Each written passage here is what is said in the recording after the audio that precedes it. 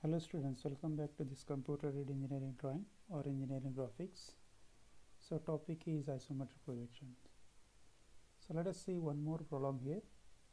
So this consists of again two solids.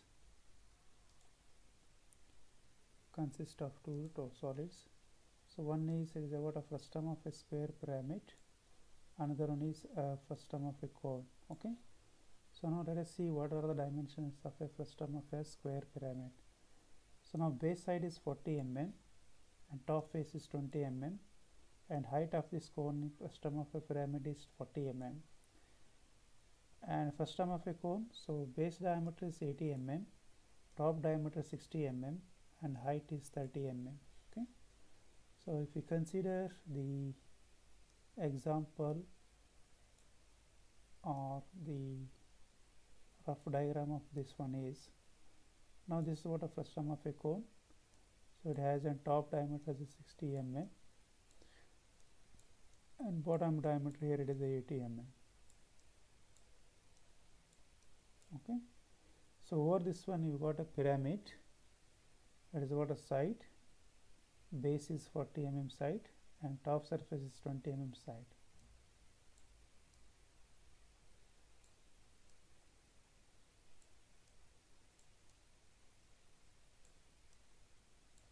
So now here it is what a top surface is, it is a 20 mm, so base is 40 mm.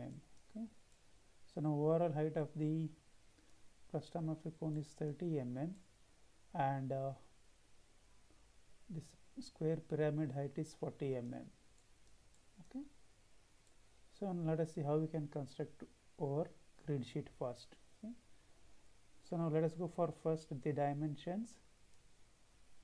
To out a frustum of a cone, base diameter is 80 mm, so top diameter is 60 mm, so overall height of this one is 30 mm. Okay, so over this one we have a square pyramid.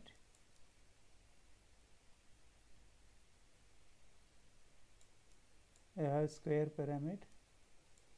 Base side is 40 mm, top side is 20 mm and height is 40 mm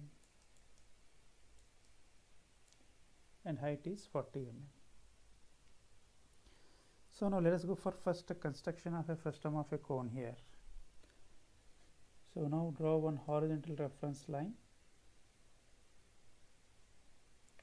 of a thin, then you draw one vertical construction line here. So let us identify this mark. So now first thing is you need to draw base circle of 80 mm. So when you draw a circle, so when you cover this circle with the help of a box method, so you are going to get exactly square here. You are going to get exactly square. So now you just check out the again dimensions with respect to the isometric scale.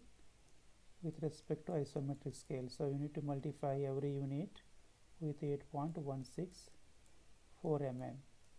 So check out with respect to isometric scale here. Now base diameter is 80 mm. Okay, so let us mark 1, 2, 3, 4, 5, 6, 7, 8. Okay, similarly on left side 1, 2, 3, 4, 5, 6, 7, 8. So now let us construct a rhombus here. Let us construct a rhombus or a square in isometric.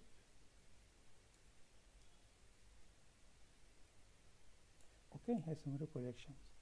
So now you need to obtain a circular shape here. So to obtain the circular shape in isometric projections, you need to construct a 4 center points. Let us construct 4 center points. So now from this corner, so join midpoint of the opposite edge. So 1, 2, 3, 4. Okay, 1, 2, 3, 4. Similarly 1, 2, 3, 4 here. So 1, 2, 3, 4 here. So now let us join from this corner to this midpoint, from this corner to this midpoint. again from this corner to this midpoint, from this corner to this midpoint. Okay, and let us draw one more horizontal line here to connect the diagonal point. Okay. So now you got a 4 center points here. So let us mark this point as a O1, this point as a O2, this point as a O3, and this point as a O4. Okay, so I'll mark again points here. So 1, 2, 3, 4. So now to get the shape, so the thing is that, so keeping O1 as a center point, O2 as a radius, draw an arc here. Okay, similarly, so keeping O4 as a center point, O4-3 as a radius, draw an arc here.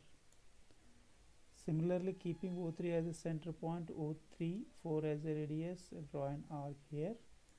Then O2 as a center point, O2-1 as a radius, draw an arc here. So now you got a base circle for the frustum of a cone.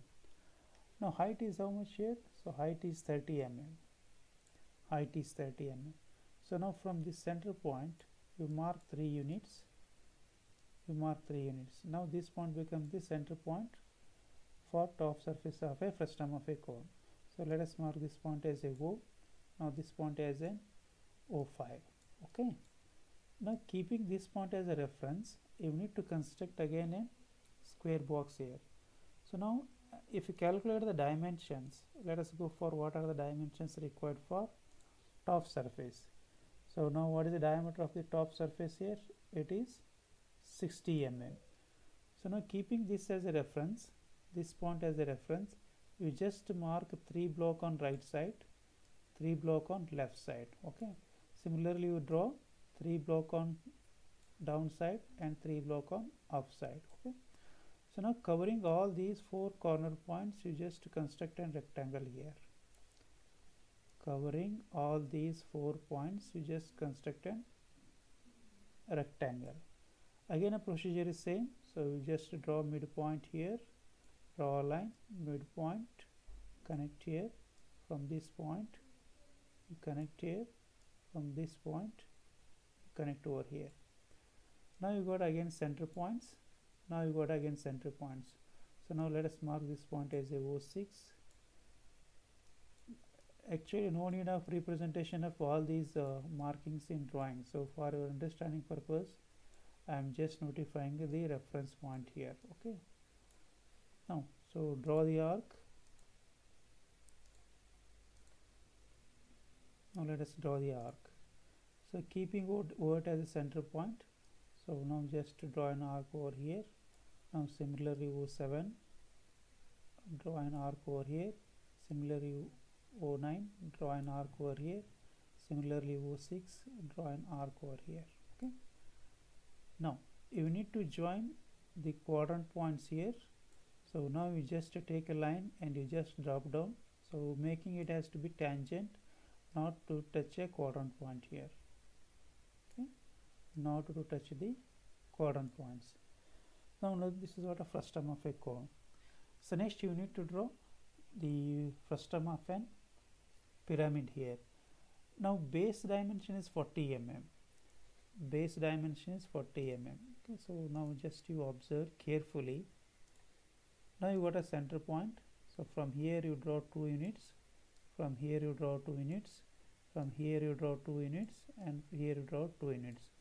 So now you construct just an square box. Right? Just to construct an square box. I'm just going to highlight once again here. Okay, now this is the center point. From here 2 units, from here 2 units. Okay, from this center point 2 units, 2 units. So now you construct a rectangular block here. I'm going to get a rhombus. Right, now this is what a base of pyramid. So now what is the height here? So height is 40 mm. Height is 40 mm. That means 4 units. So now from this center point, So from this center point you just draw a line 1 unit, 2 unit, 3 unit, 4 unit. So now this will become the center point for the top surface. Okay, now from this point, so what is the top surface here? It is of 20 mm side. Now from this point draw 1 unit here, 1 unit here, so on forward and on backward. So now you cover this entire corner point constructing like an square. Okay. Now next thing is you need to go for connection of the slant edges here. You need to go for connection of the slant edges.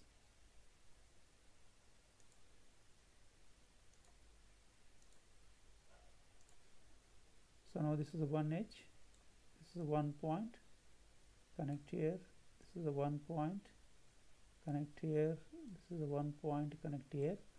So now you just observe, so what are the hidden edges? Now this edge is hidden,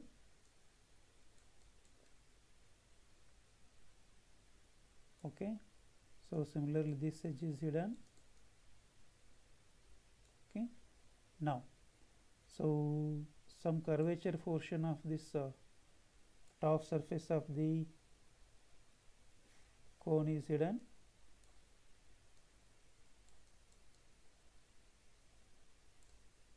okay. So and some portion of this bottom portion is also hidden, okay. The thing is that if you are able to identify the hidden edges, then you just convert them to hidden lines. If you are facing difficulty, you just trim out and you keep only visible lines, okay. Now this completes the theoretical solution of this problem.